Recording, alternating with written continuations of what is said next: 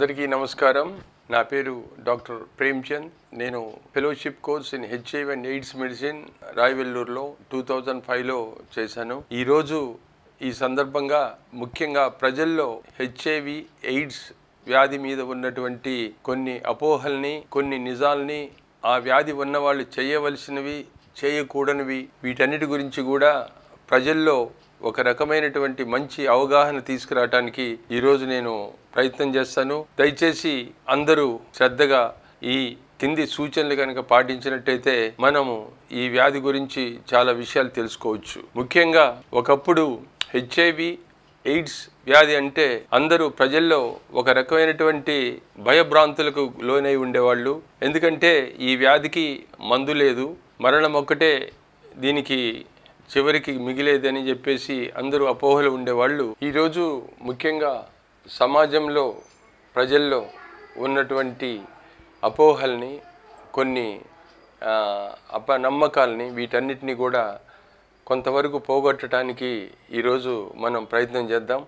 ఎందుకంటే ఒక వ్యాధి గురించి పూర్తిగా తెలుసుకొని ఆ వ్యాధి మనకి సోకకుండా చేసుకోవటం ఒక మార్గం.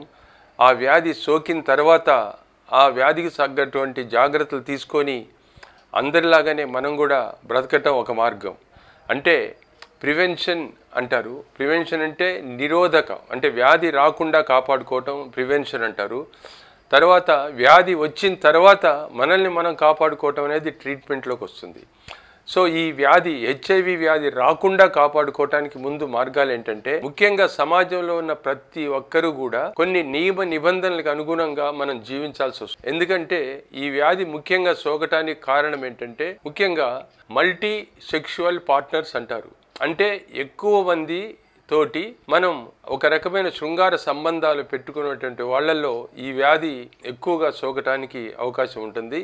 మరియు రక్తం దానం చేసే వాళ్ళల్లో ఎవరైనా HIV సోకినటువంటి వ్యక్తి రక్తదానం చేసినట్టయితే ఆ రక్తాన్ని వేరే వ్యక్తికి కనుక ఎక్కించినట్టయితే కూడా ఈ వ్యాధి సోకడానికి అవకాశం ఉంటుంది. మరియు నీడిల్స్ అంటారు, నీడిల్ షేరింగ్ అంటారు. అంటే ఒక HIV రోగికి ఇచ్చినటువంటి ఇంజెక్షన్ని, అదే సూదిని, అదే మందుని వేరే ఇతర రోగులకు కనుక, వేరే వాళ్ళకి కనుక ఇచ్చినట్టయితే వారికి కూడా HIV సోకటానికి అవకాశం ఉంటుంది. ఇలా HIV వ్యాధి సోకటానికి ఇలా పలు మార్గాలు ఉన్నాయి.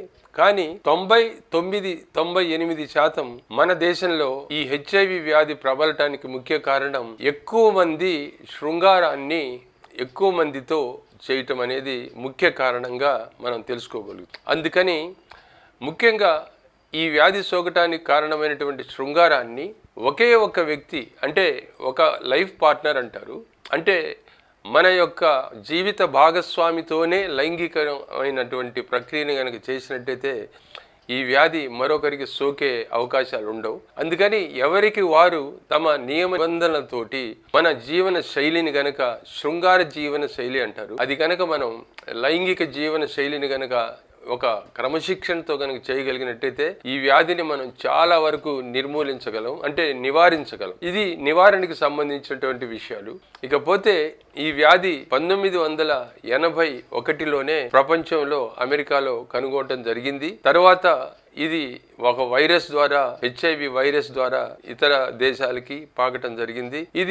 ఈ వైరస్ 1985లో ఇండియాలో, మన దేశంలో తమిళనాడులో కనుగొనడం జరిగింది. దాని తర్వాత ఈ వైరస్ వ్యాప్తి ఈ లైంగిక సంబంధాల వలన కానీ, ఈ నీడిల్స్ అంటే నీడిల్స్ షేరింగ్ అంటే ఇంజెక్షన్స్ వేరే వాళ్ళకి ఇవ్వటం వలన కానీ, ఈ రక్తదాన ఇవ్వటం వలన, రక్తాన్ని ఇవ్వటం వలన కానీ, ఇలాంటి ప్రక్రియల వలన ఇతరులకు కూడా సోకటం జరిగి ఈ రోజున ప్రపంచంలో చాలా దేశాల్లో HIV ఎయిడ్స్ వ్యాధి బారిన పడి చాలా మంది HIV యొక్క కాంప్లికేషన్స్ అంటే వచ్చినటువంటి చాలా అంటే ఇబ్బంది కలిగించేటువంటి వ్యాధులతోటి బాధపడుతూ ఈరోజు చనిపోతుండడం జరుగుతుంది. ముఖ్యంగా ఈరోజు మనం గనక చూసినట్టయితే 1985లో ఉన్నటువంటి ఈ లక్షణాలు కానీ ఈరోజు 2019లో ఉన్నటువంటి ఈ సైన్స్ పరిశోధనల వల్ల కానీ రీసెర్చ్ వల్ల కానీ మనం ఎంతో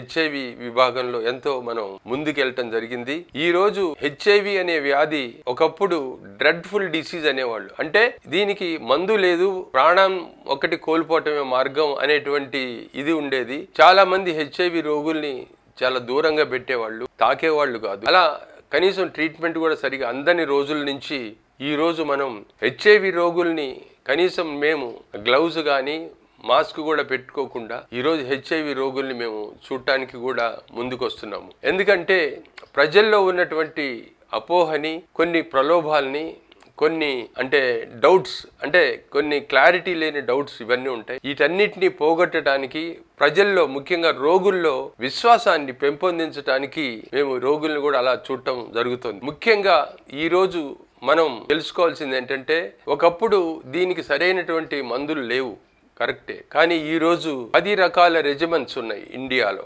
మన దేశంలో. ఆ 10 రకాల రెజిమెంట్స్ తోటి ART అంటారు, యాంటీ రెట్రోవైరల్ ట్రీట్మెంట్ అంటారు.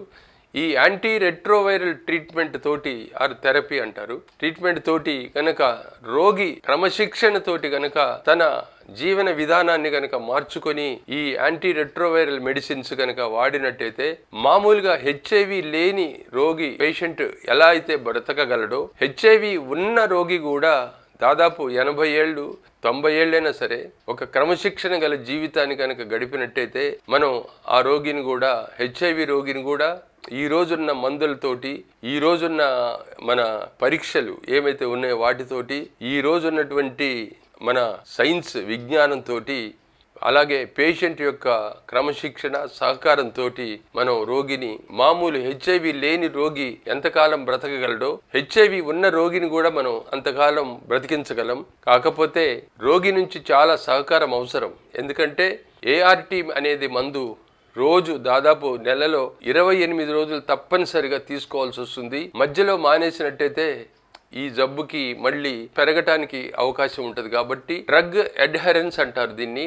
అంటే ఒక మందుని ఒకసారి మొదలు పెట్టిన తర్వాత ఎంతకాలం వాడాలి, అది ఎంతకాలం ఎన్ని సంవత్సరాలు వాడాలి అనేది HIV ట్రీట్మెంట్లో, HIV వైద్యంలో ముఖ్యమైనటువంటి అంశం. కాబట్టి ART యాంటీ రెట్రోవైరల్ థెరపీ అంటే ఆ మందు మీరు తప్పనిసరిగా HIV పాజిటివ్ అని తెలిసిన తర్వాత ప్రతి HIV రోగి కూడా ART మందు కంపల్సరిగా తప్పనిసరిగా వాడవలసినటువంటి మందు. ఇది కనుక మనం రెగ్యులర్గా కనుక తీసుకుంటూ అప్పుడప్పుడు CD4 కౌంట్ అంటారు, అంటే మన రక్తంలో ఉన్నటువంటి లింఫోసైట్స్ ఎన్ని ఉన్నాయి, అవి పెరుగుతున్నవా తగ్గుతున్నవా అనేది ప్రతి 3 నెలలకి లేదా 6 నెలలకు ఒకసారైనా కనీసం మనం మన శరీరంలోని రోగ నిరోధక శక్తిని పరీక్షించేటువంటి ఆ పరీక్ష అది అప్పుడప్పుడు చేయించుకుంటూ దానికి అనుగుణంగా యాంటీ రెట్రోవైరల్ ట్రీట్మెంట్ కనుక తీసుకుంటూ మంచి న్యూట్రిషన్ కలిగిన ఫుడ్ అంటే ఆహారం, మంచి ఆహారాన్ని తీసుకుంటూ మనం ఒక క్రమశిక్షణ కలిగిన జీవితం, అంటే సిగరెట్లు తాగకూడదు, అంటే ఆల్కహాల్ తాగకుండా, మరియు వేరే స్త్రీలతోటి సంబంధం పెట్టుకోకుండా మన జీవితాన్ని మనం ఆరోగ్యంగా ఉంచుకోవాలి అనేటువంటి దృక్పథంతో గనక ఒక HIV పేషెంట్ కనుక నిలబడినట్టయితే, HIV పేషెంట్ కూడా ఈరోజు షుగర్ పేషెంట్ అంటే డయాబెటిక్ పేషెంట్, లేకపోతే హైపర్ టెన్షన్ పేషెంట్ అంటే BP రోగులు ఎలా అయితే బతుకుతారో మందులు వేసుకుంటూ,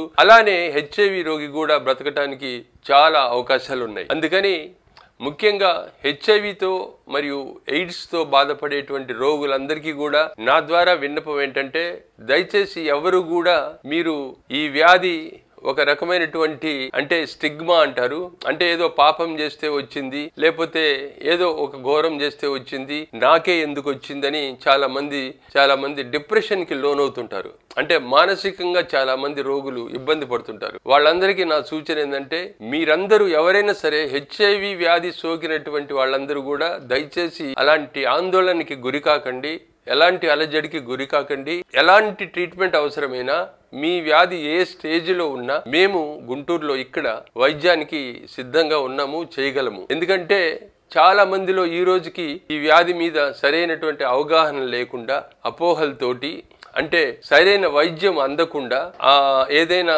చికిత్సకి కూడా స్పందించినటువంటి దశకి ఈ వ్యాధి వెళ్ళిపోయినప్పుడు అందరూ ప్రాణాల మీద ఆశలు వదిలిపెట్టుకుంటున్నారు. కానీ అలా వదిలిపెట్టుకోవాల్సిన అవసరం లేకుండా మీరు గనక హెచ్ఐవి వ్యాధి ఏ స్టేజ్లో ఉన్నా సరే, ముఖ్యంగా హెచ్ఐవి వ్యాధిలో 4 రకాల స్టేజ్లు ఉంటాయి. ఆ 4 రకాల స్టేజ్ల్లో ఒక్కొక్క దశలో ఒక్కొక్క రకమైనటువంటి ఇబ్బందులు, అంటే దానికి ఒక సందర్భంలో కిడ్నీకి రావచ్చు, ఒక సందర్భంలో లంగ్స్కి రావచ్చు, ఒక సందర్భంలో లివర్కి రావచ్చు, ఇంకో సందర్భంలో మన మెదడుకి రావచ్చు. ఇలాంటి సందర్భాల్లో కూడా మనకి మంచి మందులు ఈ రోజున అవైలబిలిటీలో ఉన్నాయి సమాజంలో. మనం ఆ మందుల్ని కరెక్ట్గా గనక వాడి వైద్యం తీసుకున్నట్టయితే ముఖ్యంగా హెచ్ఐవి వ్యాధి గురించి ఎవ్వరూ కూడా భయపడాల్సినటువంటి అవసరం లేదు.